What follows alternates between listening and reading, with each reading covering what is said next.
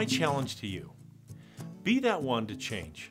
Pack your own bag with all of your own hopes and dreams. Set your own vision, mission, and values. Create your own goal book or vision book. Express gratitude often in a gratitude journal. Work on your highest leverage points to accomplish your goals. Be that one to help just one. In our country, there are over 2 million homeless children today. Only about 500,000 are fortunate enough to get into foster care.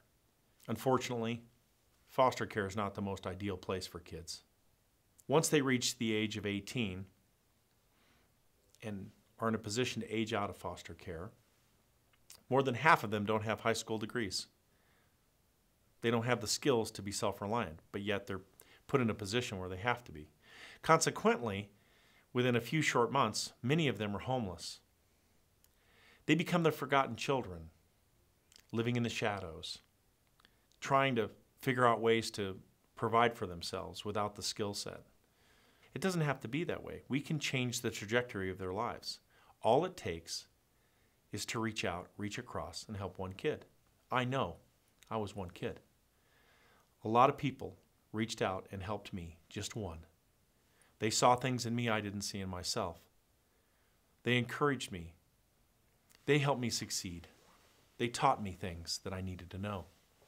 Everyone in this audience knows a kid that's at risk.